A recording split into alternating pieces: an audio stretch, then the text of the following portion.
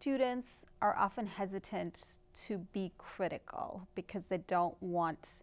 to question an authority claim. And what I tell them is that as they're getting their undergraduate degree and they're preparing to go to grad school or going to a workplace, they're the ones who are becoming the authority, right? That's what they're working towards. And you can only become an authority if you have,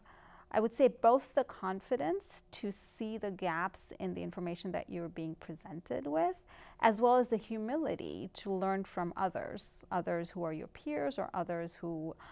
know more than you because they've been in a particular field for longer than you. So we really kind of break down the steps of critical thinking in terms of first respecting the information that you've been given, respecting the time that someone or a group of people have put into writing a particular paper or developing a particular data set, but then also understanding the limitations of that person or that team's resources and constraints, right? They can't be everywhere doing everything all the time. And so it's partly our job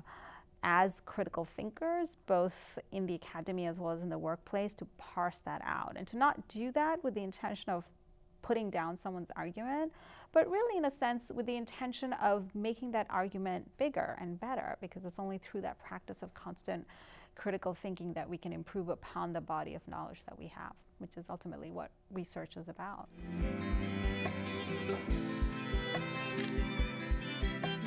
Something that we talk about a lot in our class is how do we evaluate a certain situation critically without being hypercritical. So the object of a critical thinking exercise is not to say you are wrong or this is bad or that is incorrect, but really to think about a framework by which we can understand and analyze the accuracy and the applicability of a particular argument. And so we talk about how to do that. So for example, we'll go to the World Bank website and we'll look at their measurement of corruption across countries, and we'll say, well, they give a quantitative measure of how corrupt India is versus how corrupt Nigeria is versus how corrupt the United States is, but what does corruption really mean, right? How's the World Bank defining corruption, and how does that differ from how I might define corruption, or how does that differ from what corruption might mean